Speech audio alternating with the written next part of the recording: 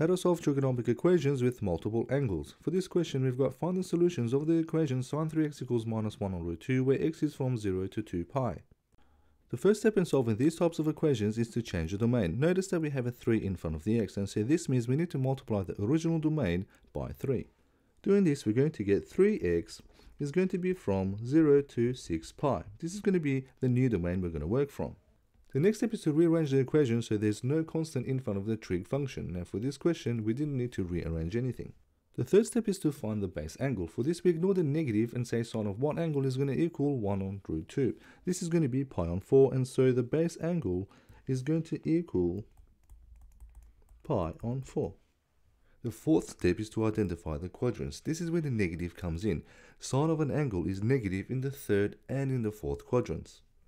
From 0 to 2 pi in the third quadrant, the angle x is going to equal pi plus the base angle. In the fourth quadrant, the angle is going to equal 2 pi minus the base angle. And so from here we can say that the angle 3x is going to equal pi plus pi on 4, and 3x is going to equal 2 pi minus pi on 4. Now this is only when 3x is between 0 and 2 pi, but we need to go from 0 to 6 pi.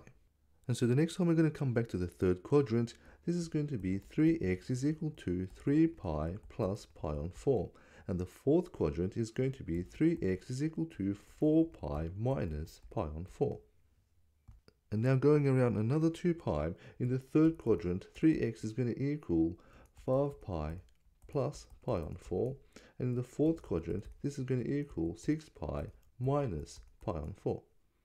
From here, we just solve for x, and so the first one, 3x is going to equal 5 pi on 4, this one is going to equal 7 pi on 4, this one is going to equal 13 pi on 4, this one is going to equal 15 pi on 4, this one is going to equal 21 pi on 4, and this one is going to equal 23 pi on 4.